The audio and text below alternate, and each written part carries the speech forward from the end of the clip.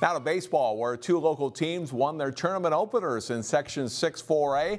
Armstrong meeting Minneapolis Southwest in the first round. Top of the second, Will Marshall with a slicing two-out hit to score Bennett Walden and Earl Michael for 2-0 Lakers lead. Bottom of the fourth, the Falcons draw even.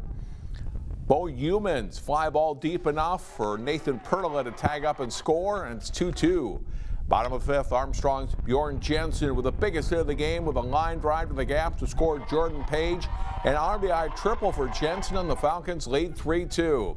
Colin Spellman locks it down from there. He strikes out the side in the sixth and gets the game-ending K on the seventh, and Armstrong wins it 6-2.